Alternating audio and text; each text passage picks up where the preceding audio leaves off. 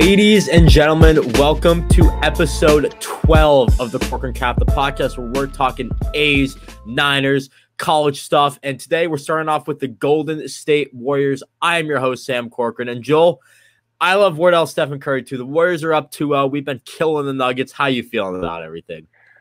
I feel absolutely fantastic. We're up 2-0 in dominant fashion, and I feel like things cannot have been going much better heading into game 3. I don't know if that was correct grammar, but it feels very great. It does. No, it feels amazing going into game 3. I said we were going to be 1-1 going into game 3, but we're up 2-0, and Joel and I are just going to break down the games for you, kind of talk about what went well, what didn't go so well, what we need to work on. And I think overall, I definitely think looking at both of these games, I think the one thing that you and I talked about last week that the Warriors did best was lock up Nikola Jokic. Obviously, I think game 1 was good for him. Obviously, he had 25 points game 1. Game 2, I think he was a bit under that. He had he had 26 game 2. But anyways, he wasn't as efficient as you usually see a guy like Nikola Jokic being as efficient with. And I think a lot of that had to do with their defense, not on Jokic, but around the guys around Jokic's guys. He wasn't able to move the ball as well. If I look at the stats real quick, how many turnovers did he had? He had 3 game 1. Game 2, he had 3 game 1, 3 game 2. He got teed up twice game 2, got kicked out of the game, minus 26 for his plus minus game 2, minus 19 in game 1. Just overall, I mean, he's shooting, what was the stat? It was like 51 points on 47 shots. That's not that great. I mean, they've been locking him up. No, we've been playing him really, really, really well. Draymond specifically, he's been using him in the bridge. I've noticed. I mean, Looney's doing his best. I'm not gonna give Looney. I mean, it's a really tough task to guard Jokic, and Looney picked up some early fouls last game, one of which was, we were talking during the game, a little suspect. But I mean, Jokic was bound to get some more calls. He only shot 2 free throws in game 1. I think he shot like 8 or something in game 2. Let me check that specifically. But yeah, we've been guarding Jokic really well. I think overall in the series, there was a stat where he scored 26-25, so that's 51 points, but it's been on like 45 shots. That's a huge win for the Warriors. The nightmare scenario for this series is Jokic averages like 34 every game and is uber efficient and is getting guys involved. Neither of those two things have been happening. By Jokic's standards, he has not gotten guys involved. He had 4 assists in game 2. On the year, he averaged, I believe, close to 8. And then last game, he had 6. So holding the best passing center in the league, and screw center, holding one of the top 3 or 4 playmakers in the league to 5 assists a game while getting his own on a less efficient level. He's under 48% shooting so far in the series. During the regular season, he got shot close to 58%. It could not be going much better. And the game plan's working well. We're conceding more shots to Aaron Gordon. We're giving Austin Rivers, Jeff Green, JaMychal Green, Will Barton. Even though Will Barton was good in Bones Highland. Will Barton was good in game 1, but he was not good in game 2. We got to concede just more open looks and shots that capable NBA starters are much more capable of railing at a consistent rate. But as we identified, this Denver team is so depleted with 2 max guys out. They're playing bench guys in starting roles, and we're saying, here, Aaron Gordon, we'll give you open 20-footers. We'll give you open turnaround 12-footers. And Gordon has been a complete non-factor so far in the series. Jokic is the only one really doing anything. And I think it's just part of it goes to, I think, the intensity of defense that we've been playing with. All throughout game 1, I feel like the defense is really intense. And then it took a little over a quarter, I think, to really get to that level in game 2. But since that's halfway point of the second quarter, I feel like we really turned it up. Yeah, totally. And I think, as I said, they're kind of defending the guys around Jokic, so he can't move the ball as well. He turns it over more. He has to do a lot of stuff himself. That's why you see him taking the majority of the shots during the game for Denver. So I think the Warriors' defense has been exceeding expectations, and so has the Warriors' offense. I mean, I think we can just start off with Jordan Poole. I mean, unbelievable what he did. Unreal. I mean, it's he started in his playoff debut as How old is this? He's 20 something. He's 22 years old. He had 30 points in game 1. For context, that is tied for the second most points for a Warrior in his playoff debut in Warrior history. Number 1 is none other than Wilt Chamberlain. If you're on a graphic or a stat thing with Wilt Chamberlain, you are doing something right. Game 2, he followed it up with a 30. He had a slight letdown game, you could say, in game 2. He had 29.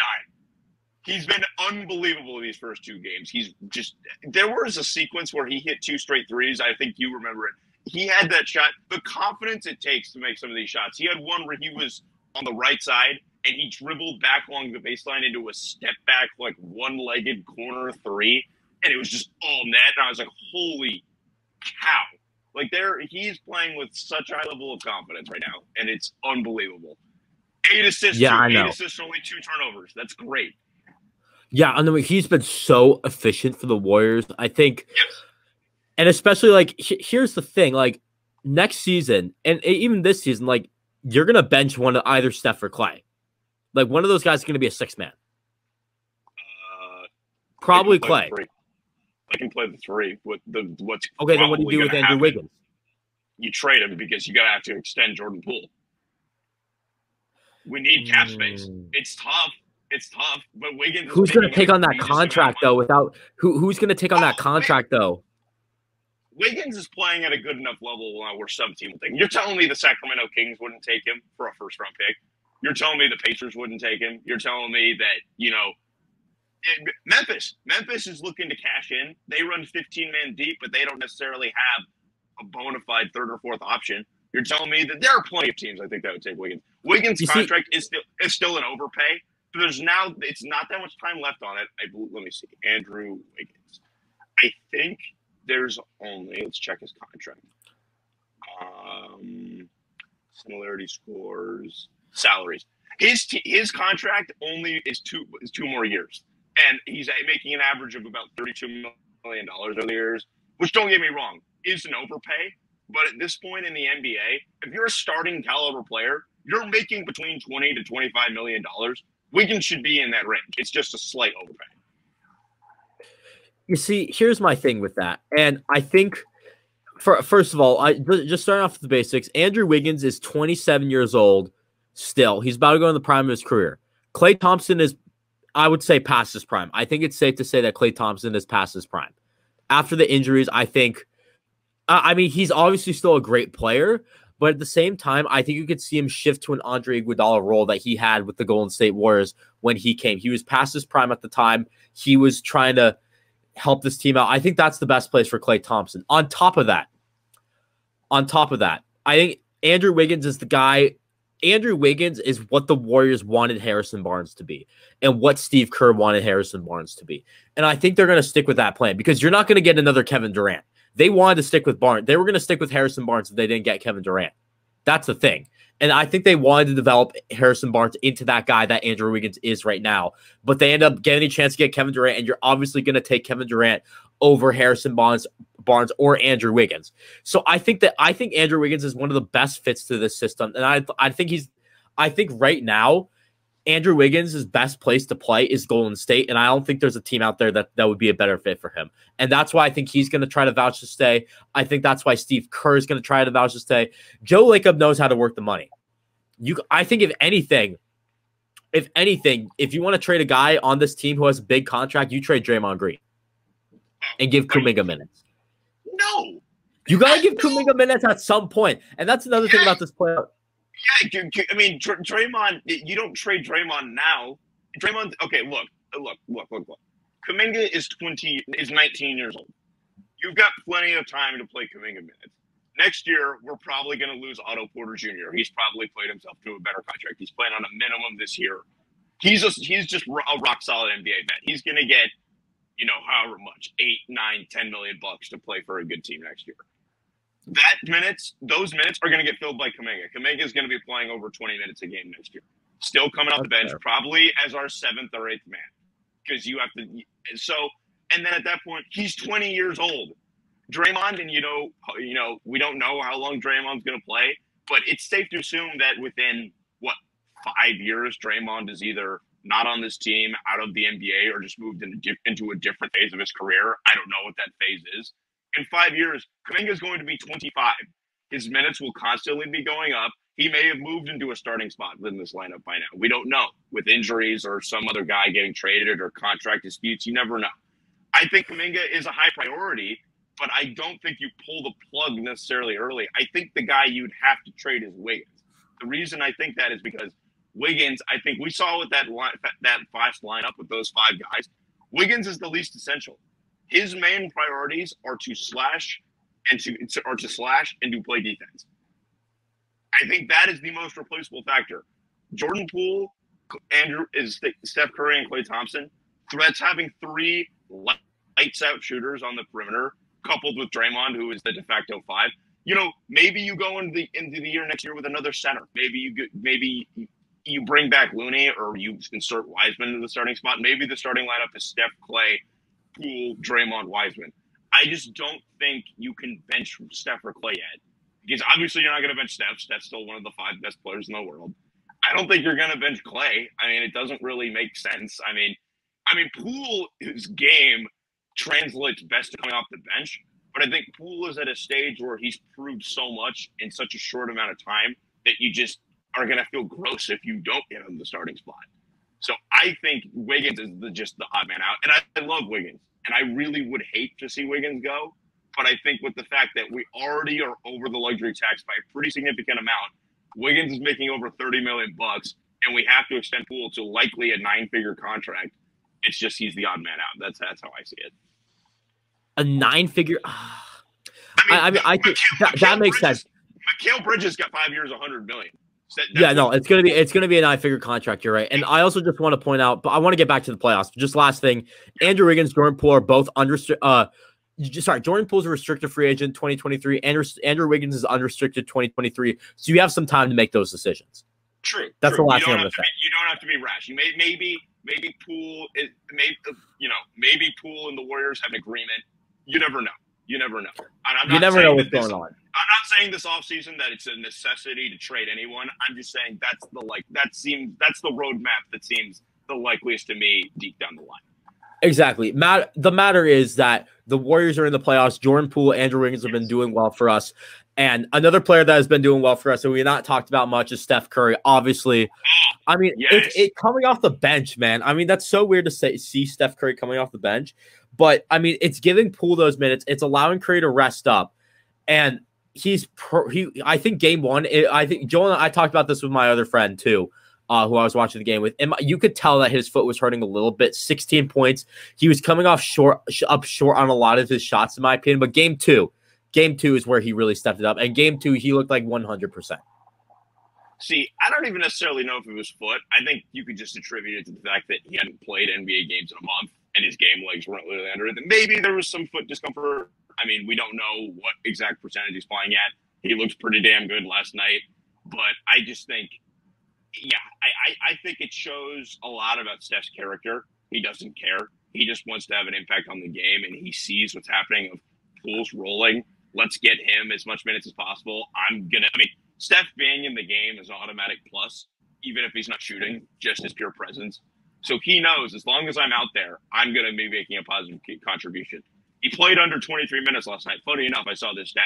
He had 34 points in under 23 minutes.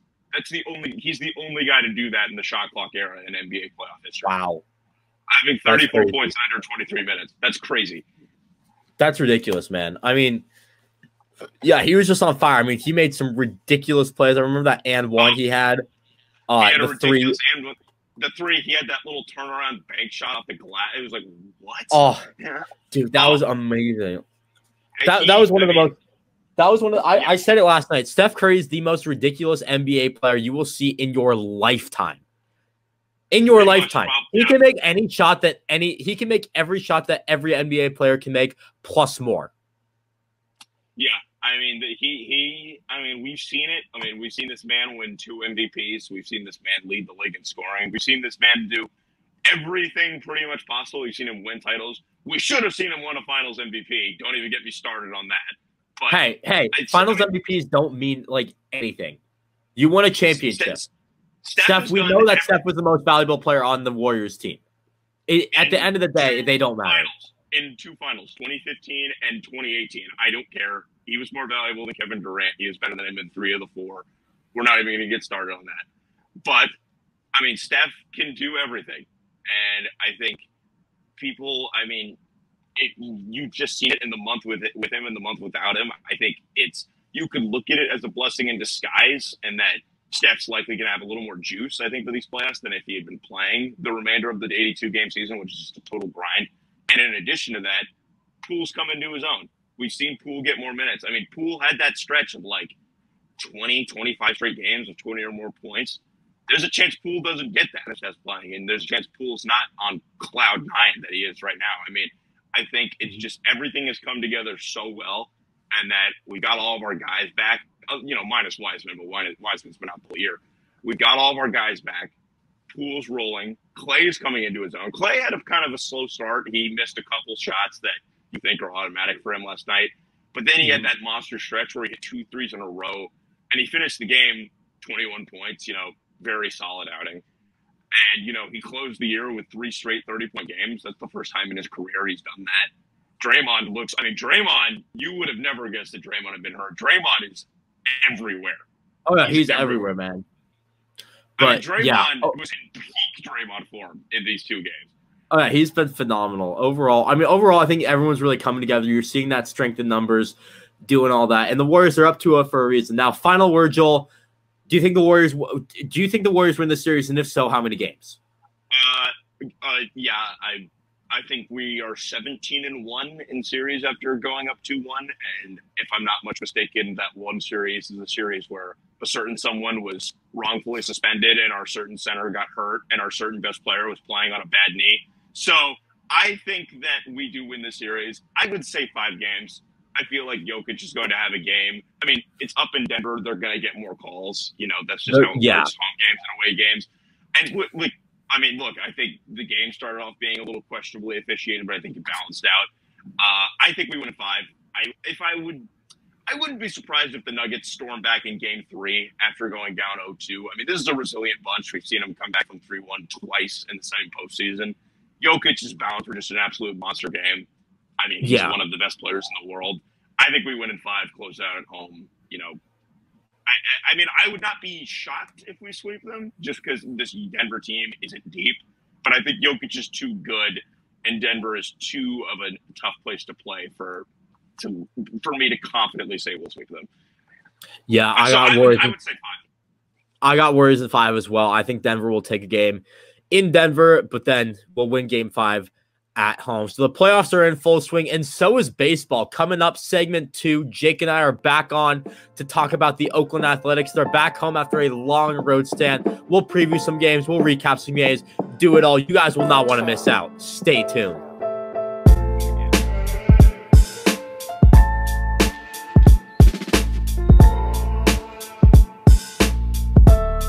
Welcome back. Segment 2 on episode 12 of the Corcoran Cap, covering the Oakland Athletics. I'm your host, Sam Corcoran. And Jake, it's been a very surprising start for the A's. 6-4, coming off the road trip with a winning record, I believe. No, 5-5. We're 6-5, excuse me. But coming off the road trip at 500, getting a win against the Orioles last night. How are you feeling about the start to the season?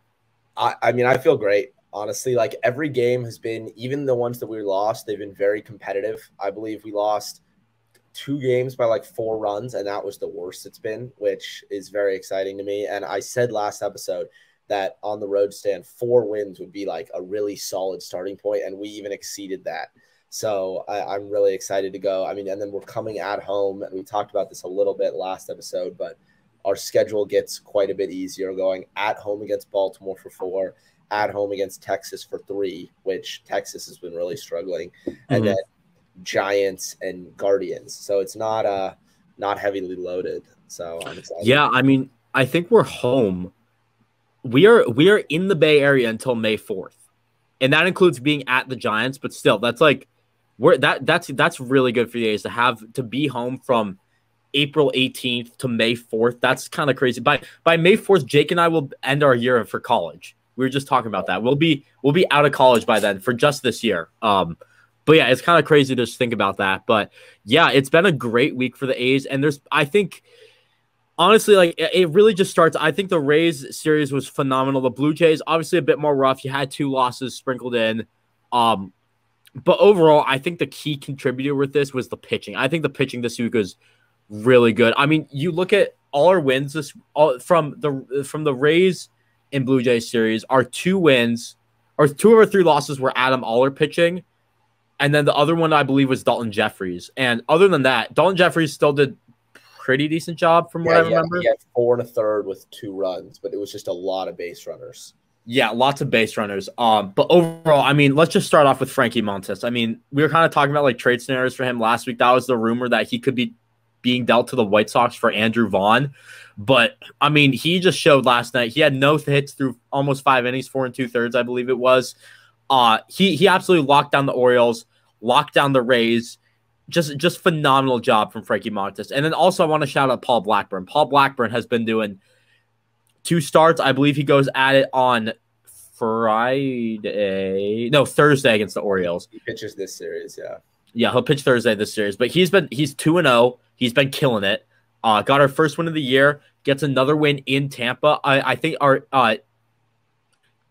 might be getting my dates wrong. No, he got a win in Tampa. He got a win in Tampa and a win in Toronto. He got the win in Toronto. But yeah, no, overall, so he's been doing phenomenal. I think those 2 guys are 2 guys who I'm very excited by, doing a great job for the A's on their pitching staff. Yeah, I mean, I think the pitching staff, obviously, as a whole, has been doing great, other than Adam Aller, which we talked about, where they talk about him looking a lot better in his second start. I didn't necessarily feel that way. It looked like he struggled through a lot of innings still. He's got good movement on his pitches, but he's picking. He's not attacking any hitter, and it's causing him to walk some batters, and hitters can be more patient and wait for their pitch to come over the middle. But, yeah, the other 4 looked great, and even Cole Irvin, who's not necessarily – his ERA is at 5.4, I believe. But, I mean, pitchers pitching on the road, especially on the A's, if you keep your ERA in, like, that 4 range – you're going to have a really solid in the 3s ERA just because of how much of a pitcher's park the Coliseum is. And, I mean, you kind of saw that yesterday where a lot of and I specifically remember some of the A's hitters where the balls would get in the air and then they would just hang up. Especially games. The Christian Pache one where he just strode, like it looked like the one to take the 2-run lead in Toronto. And it just hung up and it was like a casual fly ball. Yeah, you know who talked about that? I was listening to the radio broadcast. It was either Catroni or Ken Cork was talking about that, how outfielders just hate. I mean, it's like it's a hitter's ballpark. I mean, sorry, pitcher's ballpark, excuse me. But like it makes it so much easier on the outfielders overall. And like it's easier to field the ball that way, and I think that helps the pitchers a lot. Yeah. And then like outside of that, if we're looking at other pitchers, I wrote down I think Grimm and Jimenez coming out of the pen. Beyond like the guys we talked about last week, like Puck and some of the other guys who were on the COVID list. But I mean, Grimm is a guy who we could trade if he has a really solid season because he's only on a 1-year deal. Be a deadline, pick us up like maybe a late top 30 prospect or just someone else to throw on the roster. And then Jimenez, I really liked him when he pitched on the Giants. I was going to talk about him, yeah. He kind of struggled last night. He got a little lucky at the end there, but got the save. No, not last time. It wasn't a save opportunity. He got the save in Toronto. They were up 4 last time. Oh, okay. But still, they're giving him late inning work. He pitched in the 8th, I believe, 2 days ago. So I don't know. He's looking good. He's obviously got a lot of trust from the managerial staff. Yeah, absolutely. I definitely think, especially with Trevino out with COVID, he could definitely step into that role, that closer role. We kind of saw him last night. I know it wasn't a save opportunity, but he stepped into that role to try to close out the game. Didn't do too well last night, but you know what? He can always bounce back. Closers always have games where they get roughed up. They blow saves here and there. But, you know, he's been looking really good so far, and the A's have been able to do that with their closers. You saw Blake Trinan. You saw Liam Hendriks. Liam Hendriks is now one of the best closers in all of baseball. He was a product of the A's. Even, I mean, Lou Trevino, too. He's been decent for the A's as well. Last year, this year he struggled a little bit, but, like, he's been a good setup man. Now in that closer role, he's looking really good. And the A's bullpen has been doing a fantastic job, in my opinion. I think in the Tampa series, I think Kirby Snead did really well. Obviously, he's now on the COVID list. Unvaccinated player cannot play in Toronto. But overall, he did well in Tampa, which made a big loss for us. And I think the one guy who I think in our bullpen who he's been doing a good job, but at the same time, he's definitely a bit risky, is Domingo Acevedo. And I talked about people with this on Twitter. Like his motion is just so wild, and he's just like he's a very wild pitcher. You just never know what you're gonna get from him. Yeah, he's a strikeout guy who doesn't have high velocity, which exactly. Again, another guy who's picking around the zone. And even when he has good outings, quote unquote, he gets hit hard, and runners do get on base against him. So he was one of the guys at the beginning of the year who I said if he comes out and looks good, with his frame and his pitch development, he could come out and be one of the staples of the A's bullpen, and he definitely has looked like that so far. They pitch him almost every night, which kind of that almost Yusmeiro Petit role from years past, where it seems like whenever I look down at the bullpen, it's Acevedo warming up, but he gets hit a lot, and so he's going to need to show me something else for me to get excited when he comes out. Absolutely. He's going to need a bit more time. Sorry, something just fell on my floor really quickly. But, yeah, I think overall, Acevedo he's been looking good, but I just don't know how much he can keep that up. So, yeah. What about hitting, though? I think the hitting, obviously the offense has been you need offense to get those runs to win games. So, Jake, any guys that have been standing out to you on offense? I know there's a lot of guys. So, let's just hear from, like, what you think the best guys are. I mean, as you kept seeing, if you've watched any A's games on the broadcast, they continually talk about best team hitting with runners in scoring position. And it's ridiculous. That's why the A's have the most runs in the MLB, but everyone on their team seems to be hitting 220.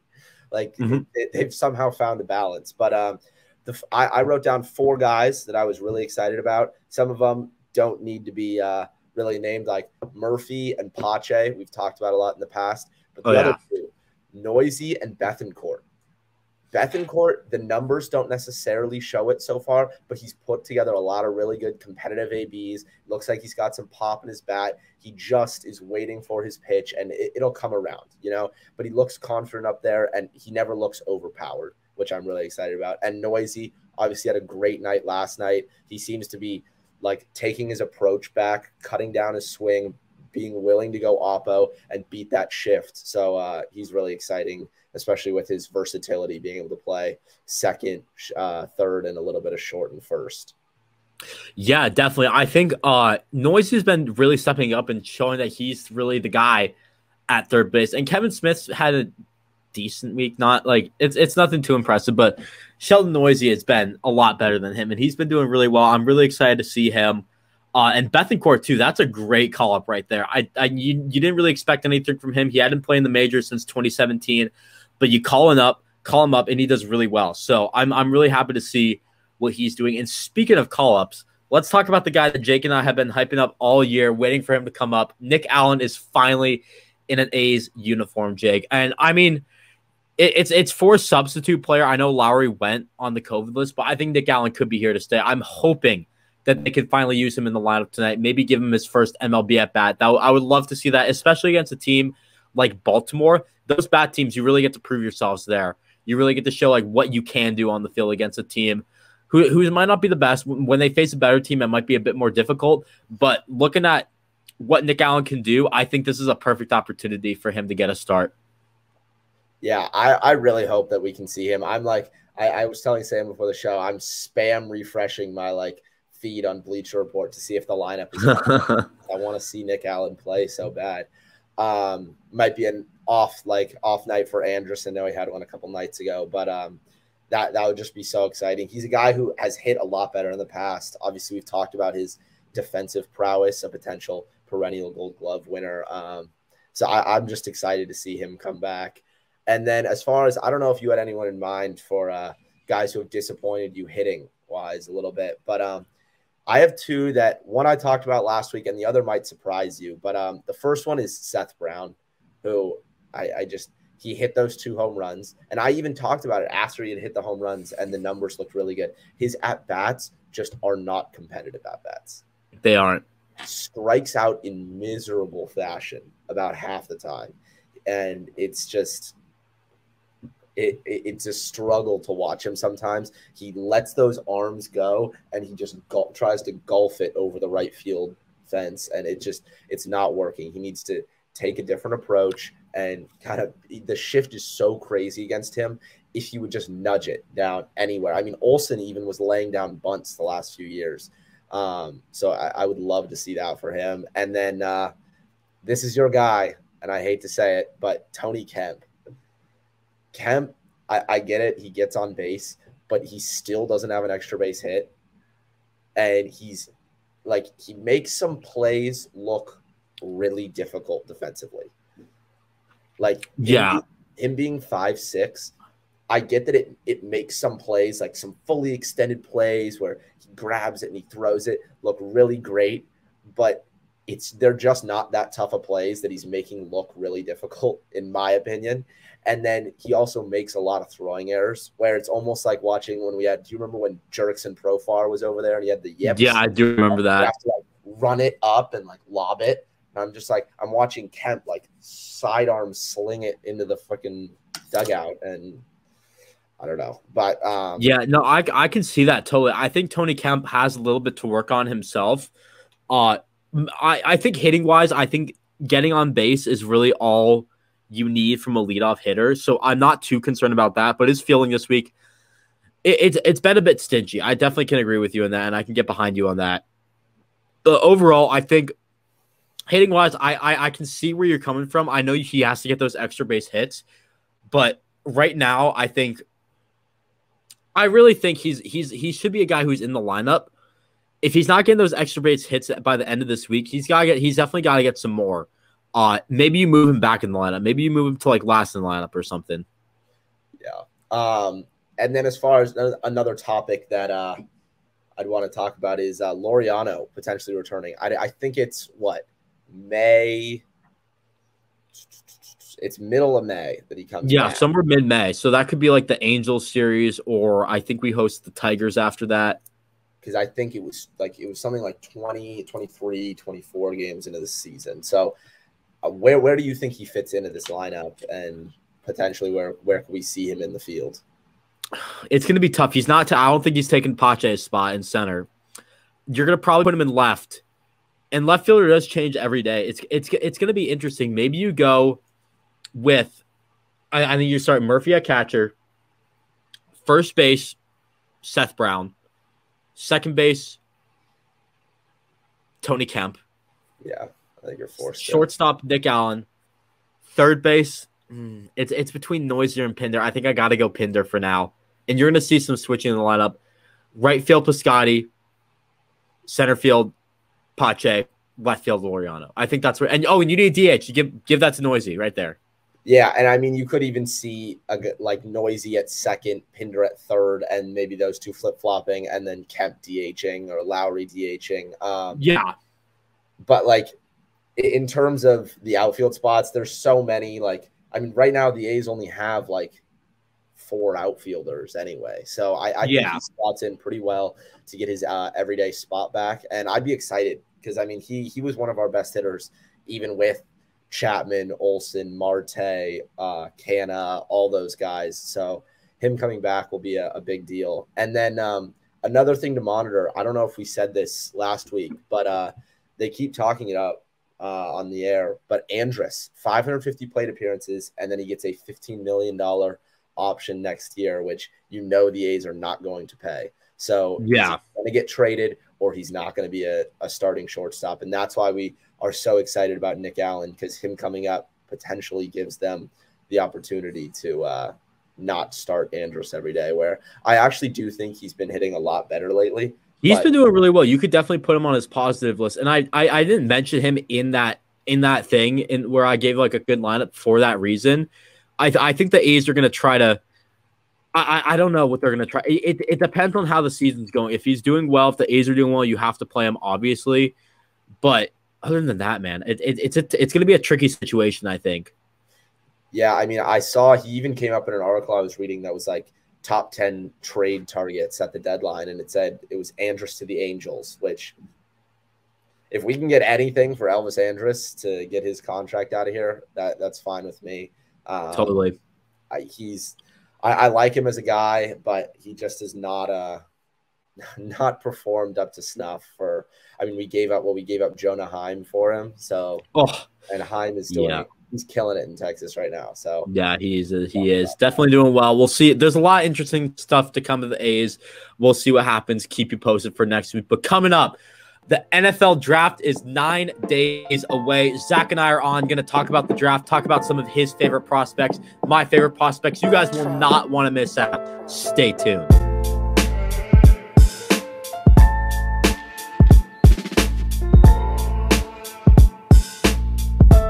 Welcome back. Segment 3 on episode 12 of the Corcoran Cap. Moving on to a segment we have not covered yet, the NFL draft. We are less than 2 weeks away. I'm your host, Sam Corcoran.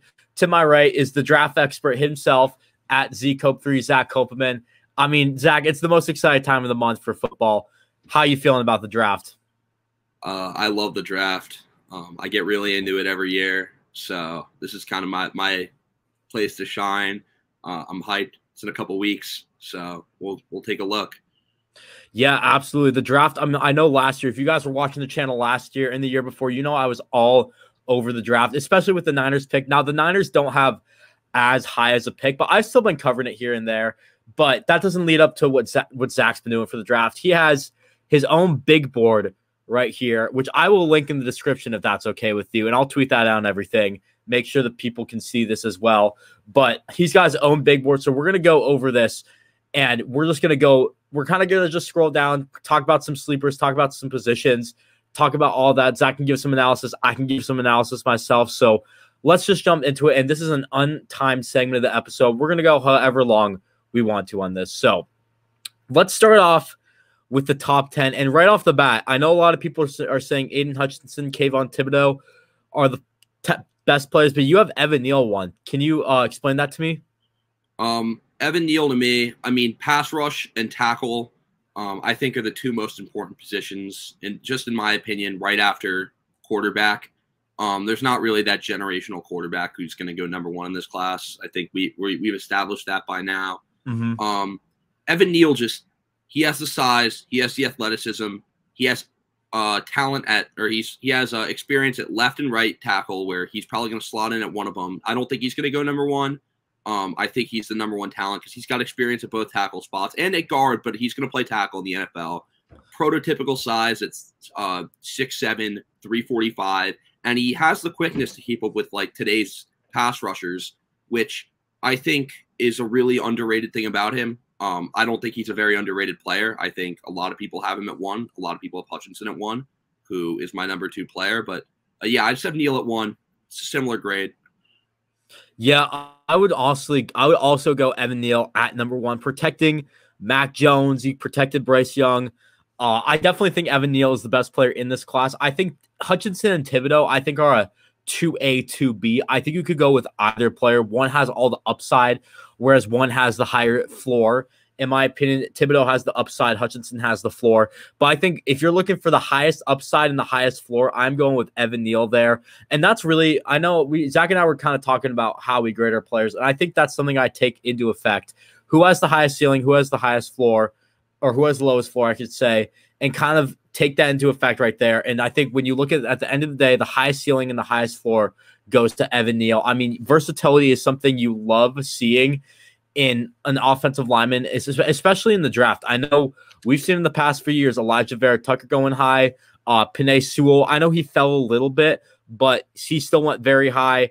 There's other guys who are drafted. Rashawn Slater could play guard or tackle. He went very high. And you can move them around a little bit. Will he go number 1 to Jacksonville? Probably not. They have Cam Robinson. They have Juwan Taylor, who's all right. But at the end of the day, they need a pass rusher. They kind of missed on Caleb Chason. And we'll talk more about that pick later next week. We're going to do some mock drafts on the channel in a special episode. You guys will not want to miss that. But the top 3, I think we can all, in my opinion, I would put it in the same top 3 order as well. Moving down the list, I think this is a very solid top 10 in my opinion. I think Jermaine Johnson is one guy who could be a bit high on this list. I would put a guy who you have at 12, Trayvon Walker, ahead of him. I know there's been conversation about him going 1, But Ahmad Gardner right here at 6, probably one of my favorite players in this draft.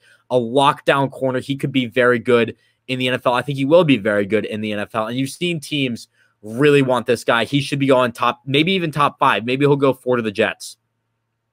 Yeah, I'll just hit on a couple of points you made there. You said the top 3 was set. I've seen a lot of guys with Ike Ekwonu even at 1.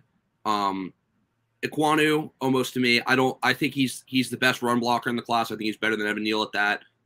He's played tackle. I think he comes in, and if he plays guard, he's a Pro Bowl guard day 1. But I don't know if he has the pass protection to play tackle at a high level at day 1. So that's why I have him down there at 5. Jermaine Johnson, I think, has the upside. He had the production this year too, which is exactly what you want to see out of a pass rusher. He's a guy, he's been through a lot. He's a walk-on. He transferred to Georgia, didn't work out there particularly. Wasn't bad, but didn't really get on the field with that really talented defense. Went and showed out at Florida State. And a lot of people have concerns about him being a one-year wonder, but I think he has the athleticism. He almost in a way reminds me of another Florida State pass rusher, Brian Burns. I think he could be a very similar player. The reason I have Walker down there at 12 is I know at least Trent Balk, a guy you don't like, compared him to Alden Smith. Yep. He just doesn't have the reps at edge rusher that the other guys that I have a little higher than him do. He played a little bit inside. They had him all over, and he has some pass coverage reps even. So I think he has a lot of upside. It's just I think the floor is pretty low with him. He wasn't extremely productive. He wasn't on the field all the time. He wasn't playing his natural position all the time. But he is 275. He is super athletic. I could see the argument for him even going 1. Yeah, totally. I think definitely you look at a guy, I think one guy last year who was kind of in that range of very raw pass rusher, and I don't think they're similar players at all, but Gregory Rousseau was in that range. He fell a lot. You could see Trayvon Walker fall a lot. You also could see him skyrocket in the draft. Trying to think of a guy who went high with a pretty high ceiling last year, but no one's coming to mind right off the bat. But yeah, I definitely think Trayvon Walker at 12. I think the top 10. I think you can slide him in there. I can definitely see the argument for how he cannot. But the one guy I want to hear how he's not in the top 10, Kyle Hamilton. I think Kyle Hamilton, in my opinion, is a bona fide top 10 player in this class. He's just the best safety in this class by far and away. Athletic, sees the field very well, makes plays. This is your ideal safety to have in the NFL, and I don't see how he's not top 10. I don't disagree. I think Kyle Hamilton is a very, or at least started off this process as a generational safety. He ran a 4.7 at his pro day, I think. Either at his pro day, I don't think he did at the combine. That's slow. Obviously, He plays faster in game tape. But a lot of that is based on his instincts, reading the play before it happens rather than getting to the play when it happens. So I think he could get beat a lot by guys one-on-one, a lot of tight ends. I think he could match up well, but he could get beat by those guys, by faster running backs, maybe if he's on a receiver even. He could play deep, obviously. I think he profiles well in the box, too. You can move him around, and he's still a very good player. But part of my reasoning of having him at 11 is I don't place a lot of value on the safety position as it is. I think he does all those things for you. But you look at a guy like Jamal Adams, who went 6 a few years ago. Not similar players, but he's been limited to a box role. It depends on what a team sees in Hamilton, and I think he's a more versatile player than a guy like Jamal Adams. But a lot of teams aren't going to place value on the safety position, and I don't value it very highly either. I think he's a great player, but he has his faults, and he's a safety, which isn't a very highly valued position. Yeah, I think I agree with that. That safety is not very valued, but I think the versatility also gets him into the top 10 right there. And I know this. I'm going to bring out a little hot take right here. I think the 40 time is one of the most worthless things at the combine, in my opinion, because you see a ton of guys play faster than they are. I think one example, it was Brandon Ayuk, ran a 4.5 at the combine. And he might not be known as one of the fastest players in the NFL, but he plays a lot faster than that, and his speed does not affect him as well. And he was considered a slow receiver coming out of college, when his speed, in reality, doesn't really affect him at all and doesn't really affect his play on the field. That's just a personal opinion of mine. Hot take. If I can interject in there, I mean, it's very fair. I mean, I was looking at a lot of the raw athletic scores for a lot of the free safeties who ended up becoming Pro Bowlers. A guy who posts a lot of the RAS scores was posting those today. And, there's a trend where a lot of safeties who they didn't particularly test well, they aren't particularly athletic, they still become Pro Bowlers. And I think Kyle Hamilton is a Pro Bowl level player. It really, like, there's some faults in there that, a lot of his game is based on instincts. And while his instincts are incredible, best in the class, best in years, I'd say, I don't value a player based on, he's 6'4" and has instincts. That's not where I'm going to place a lot of value. And I still think he's a top player. I just don't see him in the top 10. Fair enough. Fair enough, I guess. Let's move on to another position. I just talked about Brandon Ayuk. Let's talk about his position right here, wide receiver. There are five wide receivers in the top 20. And I know last year's class was stacked at wide receivers. Zach, would you say it's as stacked or less stacked or even more stacked? Because we're seeing a lot of receiver talent early on your board. I think these guys that I'm placing pretty high, a lot of them are either upside or they had an issue in their last year of college or they were 1 years, like Jameson Williams. Yep. So a lot of these guys higher on the board, I think they're worth mid-first round picks other than Wilson. I don't know what the receiver depth is going to look like in this draft. I think there's a lot of guys that, they do one thing very well. Even a lot of the guys in the first round, they do one thing very well. You're going to see later, I have Drake London a little further down the board than a lot of people. You do. I was just looking at wide receivers right now. As a top 10 pick, I just don't value what he does as highly as a guy like Garrett Wilson, who I believe is your all-around receiver, your all-around X in this class. He brings a lot of what Stephon Diggs brings to a team, in my opinion. I don't know if he has that kind of upside, but I think he could be a very productive X, a very productive number one. You look at my next receiver down the board, Chris Olave. Sort of opposite of that, I think he comes in right away and is a very high-level Z. Will play wide receiver too. I'd assume he'd fill that role most of his career. And I'm not saying drafting a wide receiver 2 in the first round should be your intent, but as your number 2 guy, that's a pretty solid option. You need to have multiple number 1 receivers in today's league, in my opinion. It's such a passing heavy league. And Chris Olave is going to be a number 1 receiver along with another number 1 receiver. He's going to play Z. And I think he plays Z at the highest level in this class. So the 2 Ohio State guys are my top 2 receivers. And I want to bring up a point about Olave really quickly, because that argument last year was used against one of the best rookie wide receivers, Jalen Waddle. 2 years ago, used against Justin Jefferson. So even though you're drafting a wide receiver 2, maybe off the bat, it may not be that way for that long.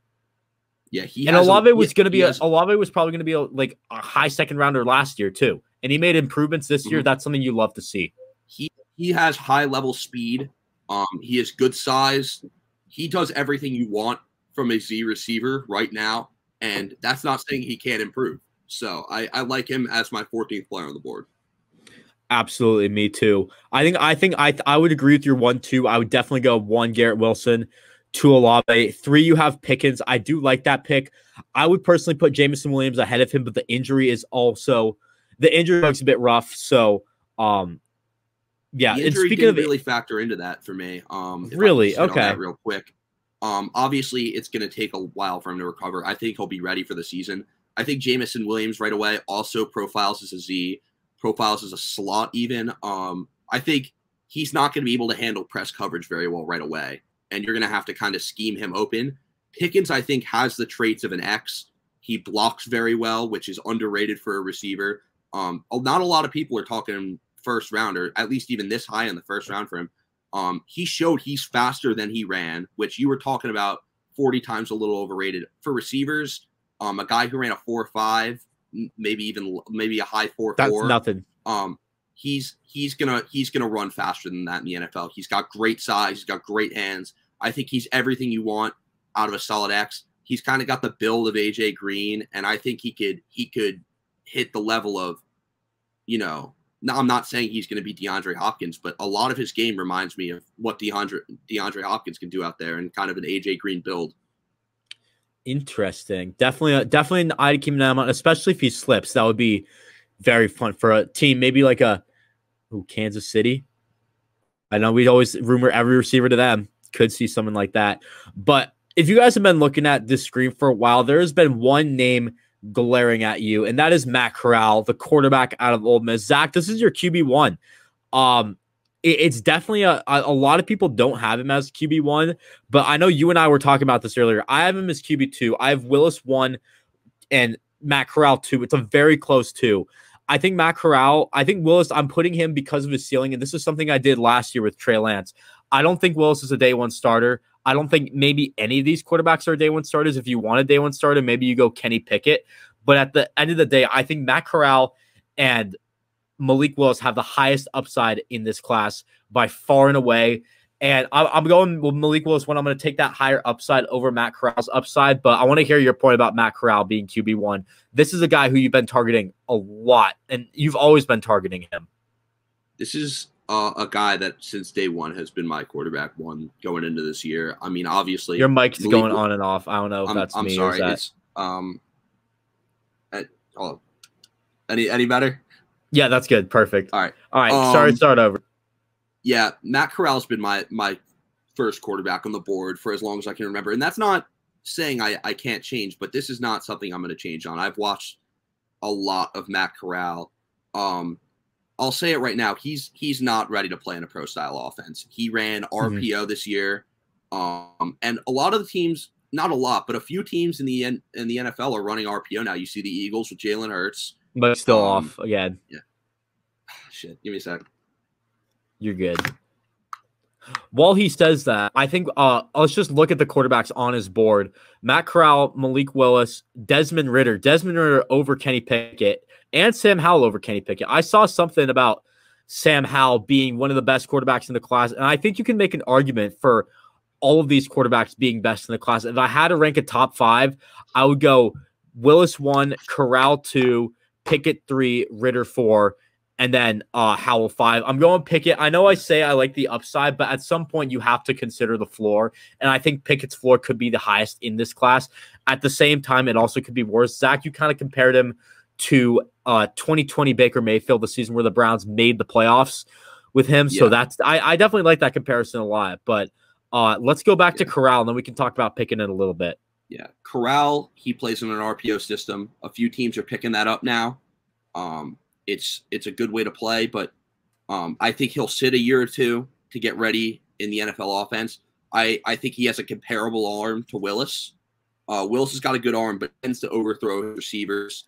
Not really on the deep ball, which is a little weird, but on the shallow balls, on the medium balls, he'll overthrow his receivers a little bit, and he looks to run first. And what I like about Corral is, even though he's got mobility, he's got athleticism, and he's a strong runner for his size, he's not always looking to reverse. He's past Scott. He's got the arm. I think he's got all the traits. He's exactly what I look for in a QB1, especially in a class where, none of these guys are first round picks last year, in my opinion. Maybe Corral sneaks into the end. I think Willis would sneak into the end, similar to like a Jordan Love. But last year, I think every talent. Sorry, your mic kind of cut out again, but you were good. I thought you stopped talking. No, you're good. I finished my point. You're good. Okay, perfect. I was just gonna say about Malik Willis. I definitely think I have him QB1. I think I agree. He is a very raw quarterback, and I don't see him starting day one. Personally, I know he's been rumored to go with number 2 overall in Alliance. I think that's absolutely crazy. I don't think he should be in the top 10. But, I mean, it's quarterback. It's the most valuable position. But if we're rating it just on talent, then Malik Willis is a top 20 player, not top 10. Also, I do believe I'm putting him above Matt Corral because I think the way that the NFL is changing, you're seeing a lot more mobile quarterbacks go off the board early. And I definitely think the NFL is changing to a run-first league, even though you have those passing options. And I think Willis can pass the ball. He has some struggles doing it. I know the Syracuse game we went to, he had some struggles passing the ball a little bit. But I think when you look for the best running quarterback in this draft, it's Malik Willis. And I think this league is turning into a run-first league. A lot of teams are looking for these run-first guys at quarterback. So that's why I'm going with Malik Willis as QB1. And I see you completely disagree. I don't think teams are looking for run first guys. Run first quarterbacks don't want to throw the ball. That's a guy like Garrett Schrader, who is at this pace not going to sniff the NFL. Oh, he's a running back. Yeah. So you look at Malik Willis, who I'm not saying he's a run first guy, but he looks to run a lot. And teams don't want, number one, they don't want their quarterback getting hurt. If you're running on every play, you're going to get hurt. That's just the nature of the game. Number two, like you want to move it's still a passing league. As much as you think it's going to be a run first league, passing is so important. Let me clarify real quick about my point. I would say run first. If run first is the wrong trend, I guess I'm looking for like a mobile quarterback league, a dual threat quarterback league. I think that's Corral's got that mobility. Obviously, he's not Malik Willis. Malik Willis has unreal athleticism. I think, you know what? I don't disagree that he's got the highest upside. It's just what is the path to get there? Yeah, definitely. I think Matt Corral. I think that's why I'm putting them like very similar to each other. I think overall, if you want the upside of Malik Willis, you can either go the upside of Malik Willis or the ceiling, or the floor, excuse me, of Matt Corral. And I think it's going to come down to those two. It also could come down to Kenny Pickett, who you have as your 5th best quarterback. I know some teams have him at 1, and I want to hear more about that from you. It comes down to, I think his ceiling is low, and I think Desmond Ridder is more pro ready. So why would I not have Desmond Ridder above him? I think Howell has a pretty solid floor too. I think at minimum with Howell, you're getting a really, really good backup. And I think he will have a few years starting in the league. Somebody's going to draft him to start for them, and we're going to see how that works out. I think he's got good traits. But Pickett, he's going to come in, probably be a day one starter, honestly. I envision him as that. And I don't see him failing. I just see him. What does he do special? He's accurate. That's what you could say about Kenny Pickett. Yeah, I think Kenny Pickett. It's kind of a similar comparison, to Mac, like kind of the Mac Jones, and everything. Just like from last year, just a guy with a very high ceiling and a very low ceiling and an extremely high floor. And I think that's where you're kind of getting a pick. And I know teams like that, but I don't think you're going to get much out of him. I know Mac Jones is a Pro Bowler, and I know it's working out for New England thus far. But you also look at teams like Cleveland. They took Baker Mayfield, very similar. Didn't really work out. Daniel Jones, that was another guy. Didn't really work out. The other difference with Mac and Pickett is Pickett started for years and has not been productive up until this year. He brought Pitt to a very good season. I won't deny that. I don't know how much he elevated that team before here. So you have 1 year of really high level play from Pickett where he's not showcasing any elite arm talent, any elite athleticism. He's not particularly throwing the ball a million yards. So he's just a very average prospect in my eyes. I can get behind that. I think he'll probably go first round, but I don't think I'm expecting too much out of Kenny Pickett right there. Looking at the rest of the draft board, do you have any other comments you wanted to say about your first top 50 guys? Yeah, here. I'm actually just going to scroll through it myself. I know we glossed over a few of the receivers. I'm higher on Treylon Burks than Drake London. I think Drake London has been getting a lot of Mike Evans comparisons.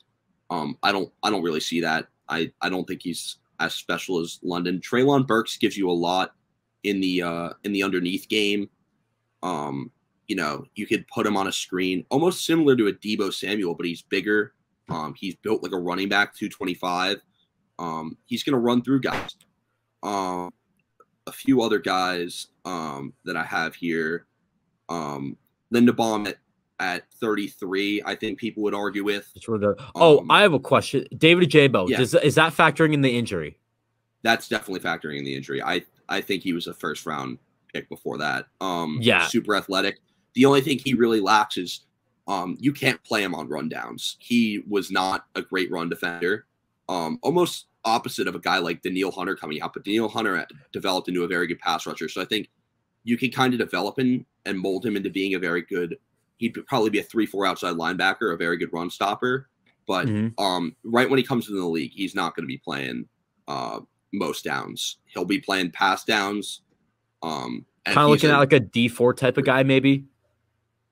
Yeah, I think he fits a guy like Don Martindale's system. I've seen him mocked originally to the Ravens and now a lot to the Giants just because he's super athletic. He has coverage reps. He just lacks a little bit in run defense. I think he'll be good at the scheme. Yeah, I think Ajabo was probably going to be a top 10 pick. The Achilles injury is always a massive blow right there. He'll probably go round 2, maybe late round 1. I don't know, but I think I definitely agree with you. You really see him perform on those pass down plays, and I think that's what brings him up here. If we keep scrolling through the list, I know a lot of Niners fans have been high on Kingsley Enagbari, I think is pronounced your name, and Christian Watson. Yeah. I personally, just as a Niners fan, and Rohit and I are going to talk about this in the next segment about Niners guys we can draft. I think those guys are going to go a bit higher than where we're at. We're at 61. I don't think we're going to make a move up. But overall, I think these two guys are studs. I like the ranking of them right there. I think Watson could be a first-round guy even. I think Enagbare actually does have a chance to get down to 62. But there's a few other pass rushers who you're going to see around this range. You look at an Arnold Ebiketie, who's getting a lot of buzz now. A little bit. I'm sorry. You look at a guy like Arnold Ebiketie, I think you're good. Might be more in your range, although he's getting a little buzz higher up. D'Angelo Malone. This is a guy a lot of people have been talking about. D'Angelo Malone, very productive pass rusher out of Western Kentucky. There's a lot of buzz around here. If you scroll up a little, there's a couple guys that I think people would have a little lower at 56 and 57. You look at Marcus Jones, who is one of my favorite players out of Houston. Oh, I love this guy. This could be one of my favorite players in the draft. I think he comes in day one and is an elite slot corner. He's got incredible coverage ability. Just unmatched, I think, in this class by few guys in the slot. The issue is he's 5'8". I think that's the only issue I have with him. And then Daniel Falele is a guy that I was higher on last year when he could have potentially came out. I see a lot of Jordan Mailata in him. I think he has that ceiling. I think his floor is just very, very low, considering he's a little high on his pass reps. He can get thrown off balance. He did drop weight, but he was originally 400 pounds, so he might have to drop a little bit more. So he's definitely a project. Massive. But I see a lot of upside with this guy, much higher than anyone else or a lot of other people on him, just because of a guy like Mailata, who I think is just a great right tackle. Yeah, definitely. I definitely can get behind that. And I definitely think, he's probably going to fall a bit later down in the draft. Same with Marcus Jones. I've seen Marcus Jones going round 5, but he's a fantastic slot corner. Let's talk about DeMarvin Leal real quick. Out of the defensive tackle from Texas A&M, this was a guy who was once a first-round pick. What happened to him? He's just not getting the same. I can't hear a thing you're saying. I'm gonna give it a sec. I don't know why it's acting like this today. It's usually a pretty solid microphone. You're good. No, it's all good. Hey, we make it work. People understand what we're saying. I think people just don't know where he fits in a defense. Is he going to slim down and be a 4-3 end? Is he going to be a 3-4 end? He doesn't really have a lot of reps at either. He has more reps at edge. So I think it's just about that, not really knowing where he fits, and maybe he didn't test particularly well. I'm still a fan of his. I think he could be a good player. Yeah, I mean, he definitely has the talent. Obviously fit's a big thing, but I think Leo will probably go. I've seen him fall in most sports too. I think round 1, round 2, you're probably looking at him going. I know once he was top 10 pick. Obviously, this year was a down year for him, as we see by this ranking and the other rankings and everything. So yeah, I definitely think DeMarvin Leal could be a good pick. We'll have to see what happens. So scrolling down the board, trying to find some other guys. I know you talked about the Central Michigan tackles earlier with me. Rain Man's a guy who's getting a little bit of first round buzz. It's weird that people kind of consider him a side guy, and he's a 24-year-old. He's he's a former tight end, so people think he still has a little bit to prove. But obviously he's on the older side. I don't think he's super polished yet. He's obviously very athletic. I think he has a chance to be a very solid tackle, probably a right tackle. I think he played left in college. But I think it's go Deke, go Deck. I can't hear it. We'll call him Luke. Out. Where do you know where I cut out? You were cut like I think he has a chance to become a very solid tackle, and then but yada yada yada. Yeah, I think 67 on the board. I can't really pronounce Luke's name. He might profile a little bit better at guard, but I think he's just a more polished player right now. I feel that. Yeah, I haven't watched too much of these guys, but Central Michigan, they always know how to get their offensive tackles produced. Raymond is a guy who I have seen higher than I think it's Godecki or something, maybe something like that. I don't really know how to pronounce that name, but yeah, I've seen him a bit higher. Is one right and one left, or are they both? They played opposite of each other. I think Rain Man could play either side. He's still new to the tackle position. Obviously, he's 24 years old, but he's a former tight end, so he's got potential at either side. Interesting. Godek is either going to play right tackle or he's going to play guard, in my opinion. Gotcha. So, yeah, two great tackle prospects right there. As we keep scrolling down the board, I don't really have any other guy that necessarily stands out to me. I think this is a very good list. And again, I'm going to plug it in the description below, so make sure to check that out. And Rohit and I will be going over some of these guys tomorrow, talking about it to the Niners in the next segment, I should say. But you have anything else you wanted to talk about? Any other player you want to mention? I'm sure there's one more shout out I'd love to give in here for a favorite player of mine. Keep scrolling down this side. Yeah, you know what? I'm going to talk about Ty Chandler just for a second. James Cook has been sliding down my board. I don't think he's a thumb back. I think Ty Chandler can be. He might move up a little bit more. I think he offers a similar receiving factor to James Cook. I think you can actually use him on runs. James Cook, he's going to be given 6-7 attempts a game max, I think. So he's a third down back. I think Ty Chandler can be a formidable RB2 on any team. So that's a guy I would look into. Yeah, definitely. I think overall, I think James Cook, I've seen him very high. And I think another reason he's been so high is because he's Dalvin Cook's brother and like he gets that buzz earlier on.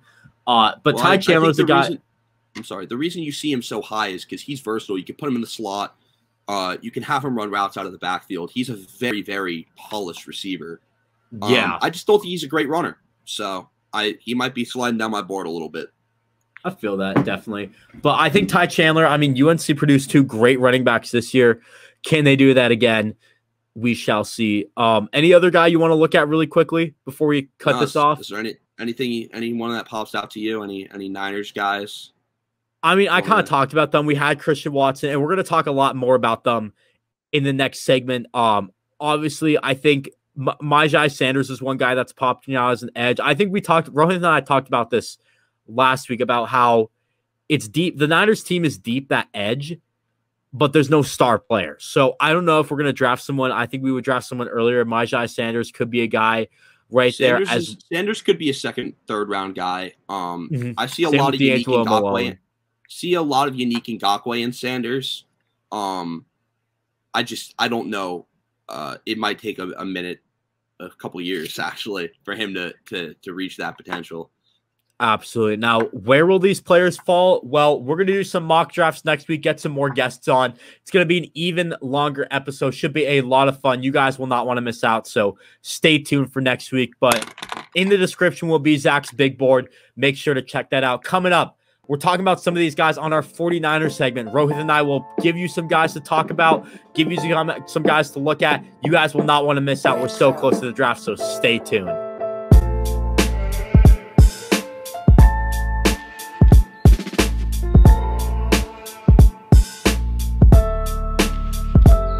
Welcome back. Episode 12 of the Corcoran Cap, the final segment, talking about the San Francisco 49ers. We just talked NFL draft as a whole. Now we're moving on to NFL draft centered around the 49ers.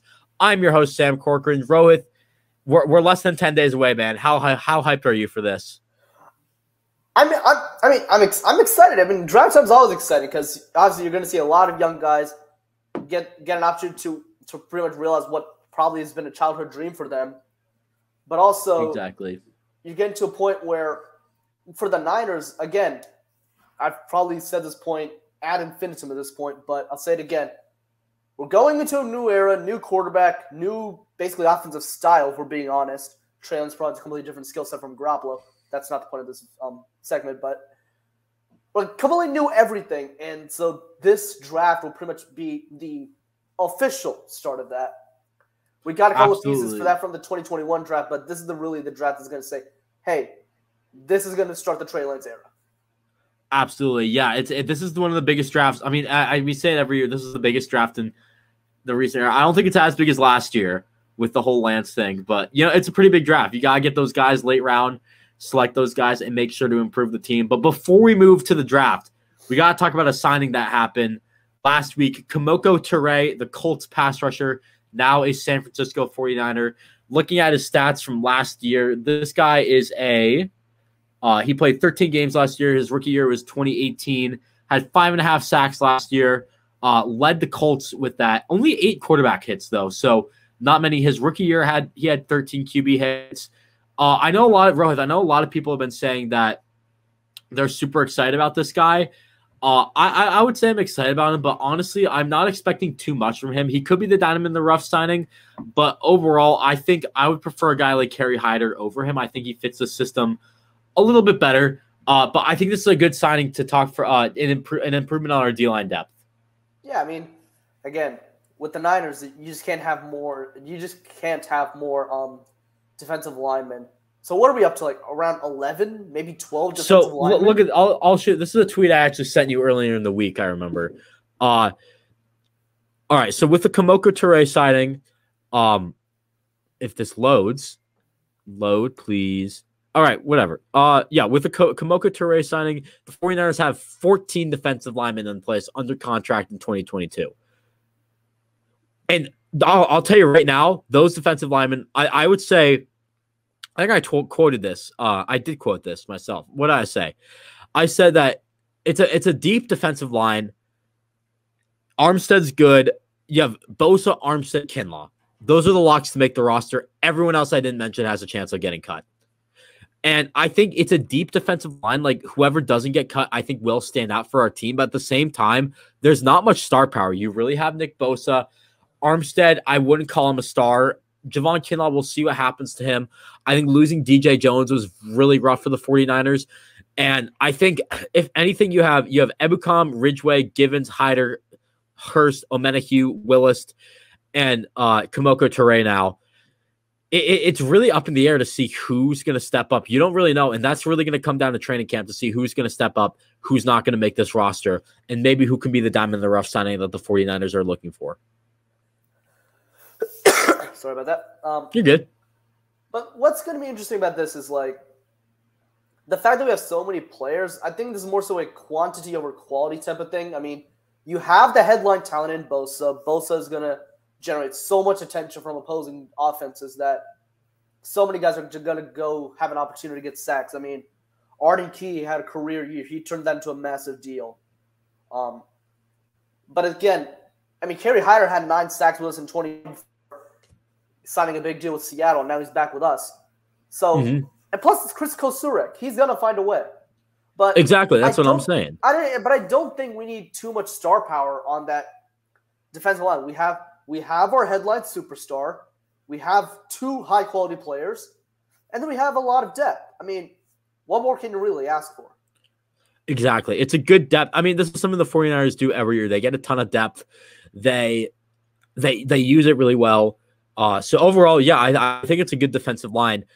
2 more moves were actually just made. A little bit of breaking news coming on the show as we record. As I check Twitter right now, the 49ers Daniel Brunskill and Jawan Jennings have signed their 1-year tender. That was expected, so they'll be back on the team. You get your wide receiver 3. You get your starting right guard. I'll take that. That's really all I have to say about that. Yeah, I mean, I think those are mostly just expected moves. I don't think anyone's really going to make a move for either player. So it makes sense that they're back. Exactly, 100%. But now let's move on to the main topic of this discussion right here, this edition of the Corcoran Cap, the draft. And obviously, let me go through our draft picks really quickly if I can pull them up. The 49ers, obviously, we traded our first-round pick to Miami for the next 2 years. So our first pick will be at 61. After that, I believe we have 2 third-round picks. If I look at it, so we have 61, 93, 105, 134, 172, 187, 220, 221, and 262, which is Mr. Irrelevant. So Mr. Irrelevant will probably be a 49er, which is going to be fun to say. Little bit of probably going to be our most well-known draft pick going into the draft, Mr. Irrelevant, for years to come. Maybe we'll see. I don't know, but yeah, future Hall of Famer, Mr. Irrelevant. Mr. Irrelevant, future Hall of Famer. Ryan Suckup was a Mr. Irrelevant. Could we get someone like him? We shall see. But that is 1, 2, 3, 4, 5, 6, 7, 8, 9 draft picks. 3 on day 2, none on day 1, 6 on day 3. I like where we're sitting in the draft, Rohit. I think. Yeah, you would prefer a first-round pick, but thing is, like, guys are always going to fall to you at 61 who you have as first-round talents. That's just how it works in the draft. Yeah, I agree. But, yeah, I think overall, I like where we're sitting right here. You got 2/3 is really nice. And I think looking at this board, the positions we need, I think you could say edge. I don't really know about that. I think defensive tackle maybe at this point could be a better position depending on where you want to play Eric Armstead. Corner's interesting. Corner, you have Charvarius Ward, you have Emmanuel Mosley, you have Ambry Thomas. It's interesting to see what they want to do at corner this year. I feel like I think you could be looking at one of the biggest needs, linebacker, or safety for that matter. And I don't really know why linebacker. I think safety makes a bit more sense than I think of it, but like. Overall, this is a very deep 49ers team, and you're not going to need much. You could just be going with the best player available strategy. Yeah, I mean, that makes sense. I mean, objectively, there aren't too many holes to fill. I mean, we're mostly just looking for some depth. I mean, yes, defensive back is a concern, but again, there's plenty of time. I still feel like something could happen. If we were going to make a concerted effort anywhere, I'd expect it to be defensive back. Other than that, I just expect depth pieces or potential rising stars.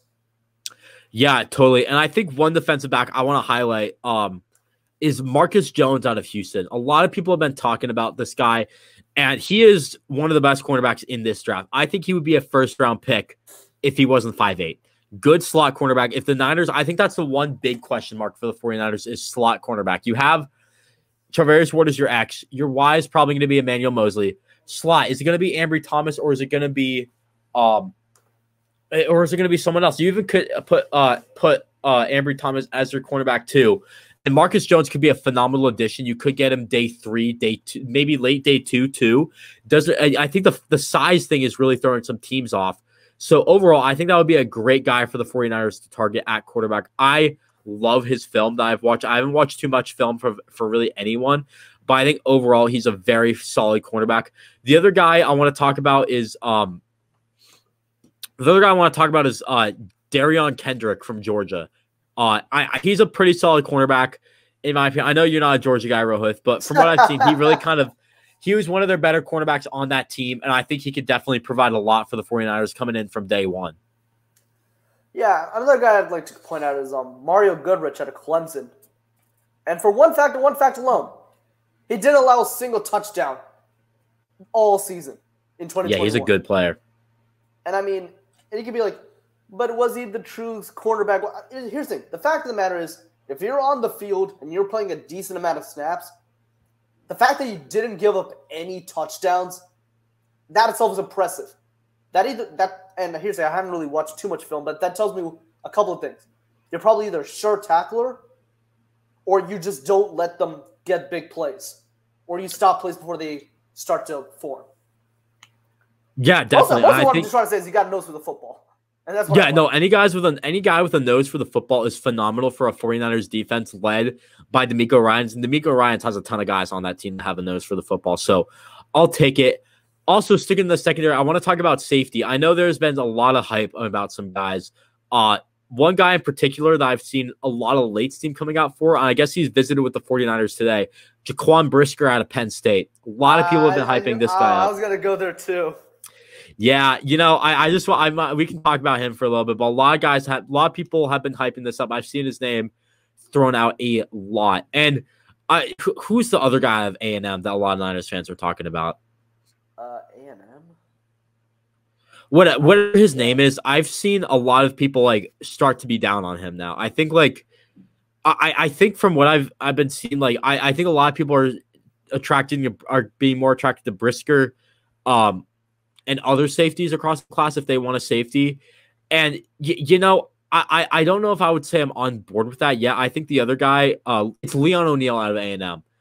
I mean, he's a decent player. I think Brisker is better, but overall, I think Leon O'Neal would be a fine pick at 64 or even later in the draft. Yeah, that works for me. I mean, another name I see a lot of people trying to pop up is Nick Cross out of Maryland. Yes, but he honestly isn't that impressive to me.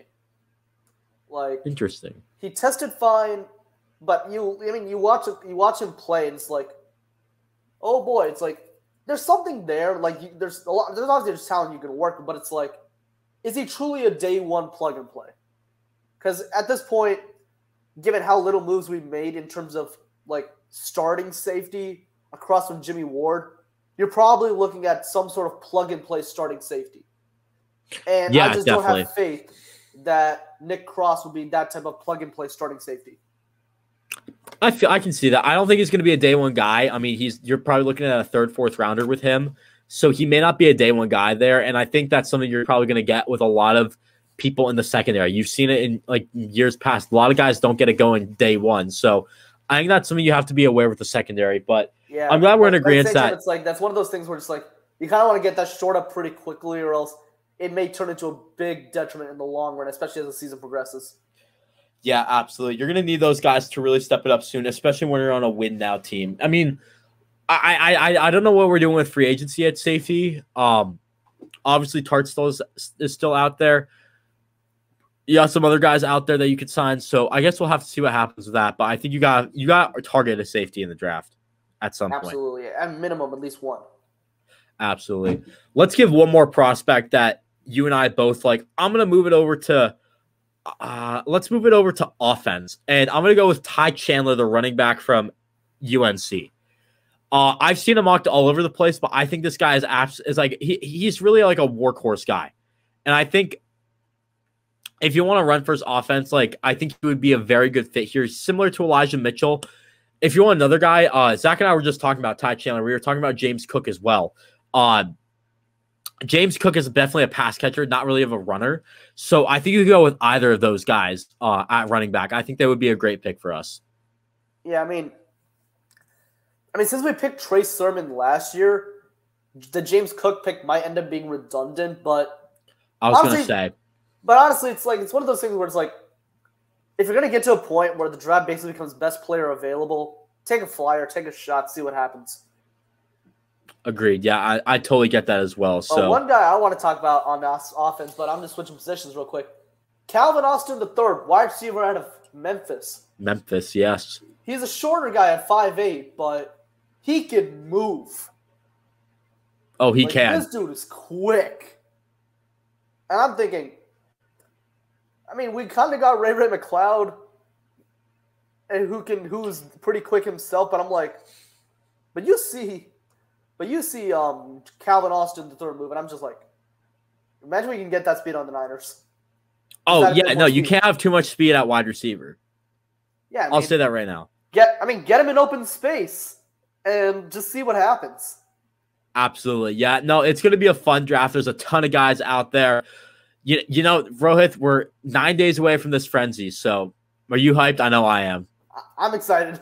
You gotta be hyped. It's draft season, baby. Let's go. But that is going to do it for episode 12 of the Corcoran Cap. Make sure to follow me on Twitter right down here at @the_Sam Corcoran. Follow all the guys on Twitter at RohitKanan71, at ZCope3, at Joel Pettit10. Thank you all so much for watching, and I'll see you guys next time. Peace.